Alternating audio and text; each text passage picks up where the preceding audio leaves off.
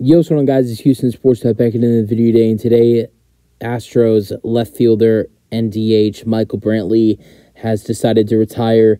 As I'm not gonna lie, this is a little bit of a surprise. It's not a surprise that he's not returned to the Astros. That was fully expected, but I thought he would go one more season. But I think a part of in just my opinion, probably what he was thinking is, if I'm not going back to Houston, I don't want to play anymore, because he said something about his family, wanting to be with his family and being with them 24/7, focusing more on that with his life, which his family does live in Houston. I actually even on Father's Day in 2023 last year, I ran into Michael Brantley and his family as going into a restaurant.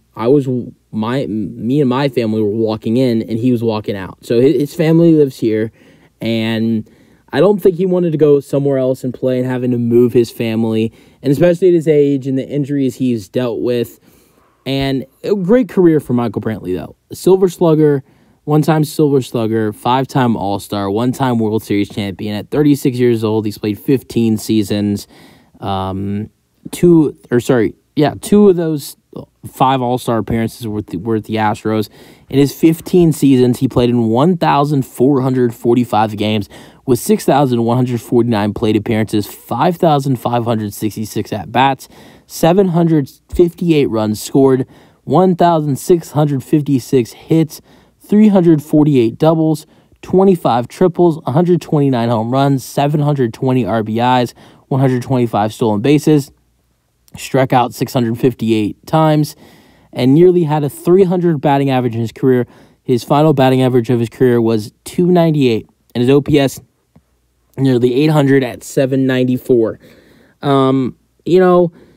I would love the potential opportunity for Michael Brantley to return to Houston to potentially, maybe become, a coach for the Astros No, it won't be this season, 2024. Astros have already announced their coaching staff for the next season. And also, I think Michael Brantley's going to take a year off, be with his family, all that stuff.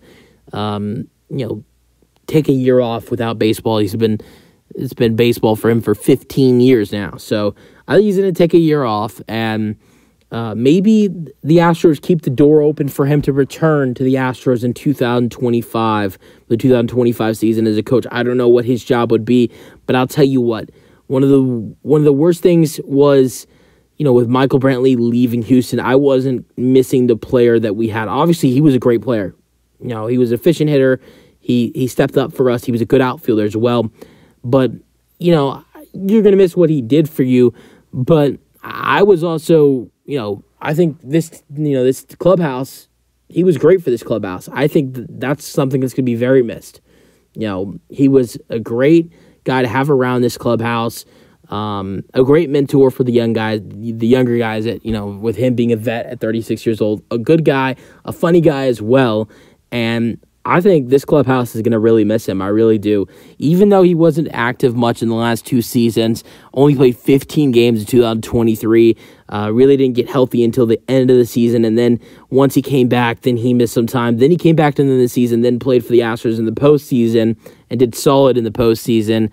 And then the 2022 season, played 64 games before he got hurt. So, yeah, 2021, 2020, 2019, he played a lot. In 2020, played 46 out of the 62 games that the Astros played. In 2021, played 121 out of the 162 games we played in. In 2019, played 148 games out of the 162 we played in.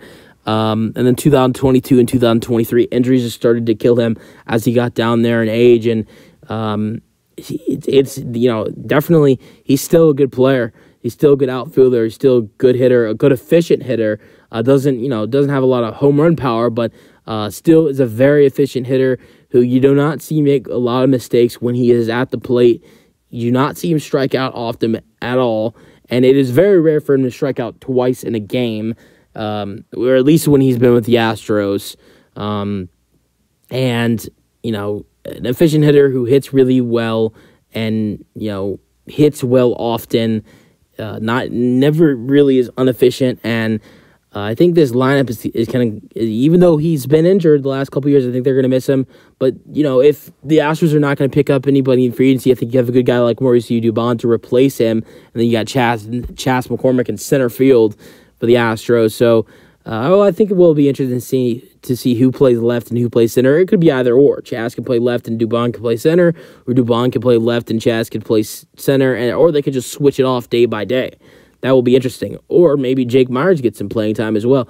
Or maybe the Astros sign somebody. You'll never know. I think the way with this offseason, looking near mid-January or getting soon, before you know it'll be mid-January.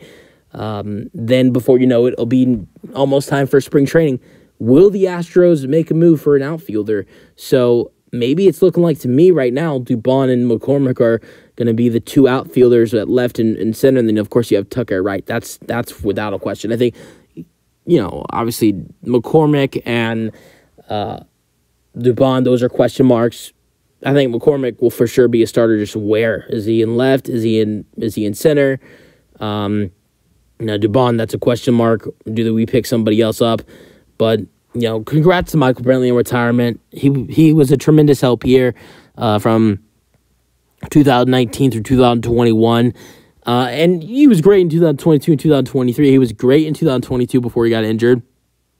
And just besides the locker room help, didn't really, and I hate to say this, because if Brantley was healthy in that 2022 postseason, I think he would have been amazing for us in the postseason 2022.